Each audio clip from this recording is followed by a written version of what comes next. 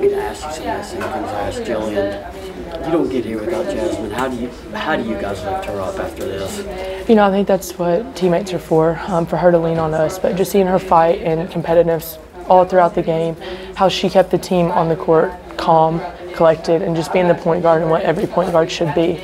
I think that says a lot about her and her competitiveness. You know, she just has to be tough, and I mean, we're going to be there for her, but I do believe we're on to bigger and better things in March. What did Kelly say after the game to y'all? I mean, that's a brutal way to lose, but she also had to be proud of the fact that you could have folded. I mean, a lot of teams would have folded in the first half. You actually outscored them 50-38 in the second half. I mean, kind of the same thing that she told us all throughout the game. Just keep chipping away, but be tough.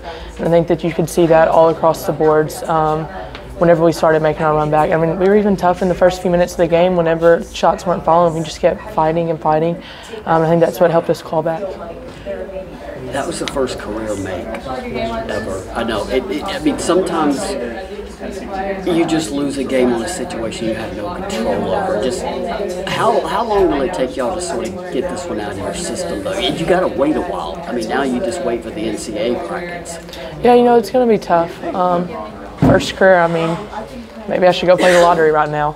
I don't know, it's just hard, but knowing that we have until Sunday to figure out where we stand, what's next. But we just got to keep this fire under us, know how this feels, and knowing that we do have the opportunity, we're guaranteed one more game.